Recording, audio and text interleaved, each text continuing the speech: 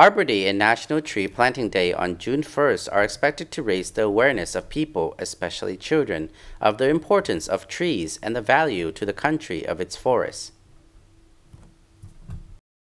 In order to increase green areas in the country and expand overall forest cover, it is necessary to have the close cooperation and assistance to every relevant sector, both government and private. The government, especially the Ministry of Agriculture and Forestry, will also have to encourage people in society to plant traditional trees in many different areas, such as at their offices or along the roads and within the three types of forests: production, conservation, and prevention for effective reafforestation.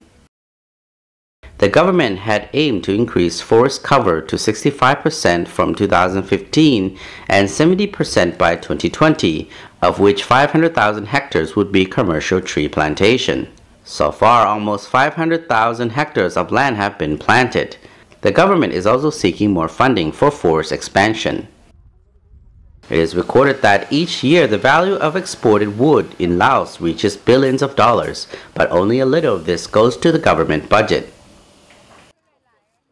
June 1st is National Arbor Day and International Children's Day, when we recognize the critical importance of our trees and forests, not just as a resource for us to exploit, but also as a pillar of biodiversity and the environment.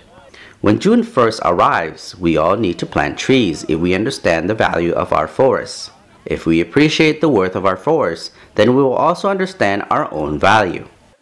June 1st is a day when all Lao people would plant trees if we appreciate the value of forests, which have great significance for our life and that of our children in the future.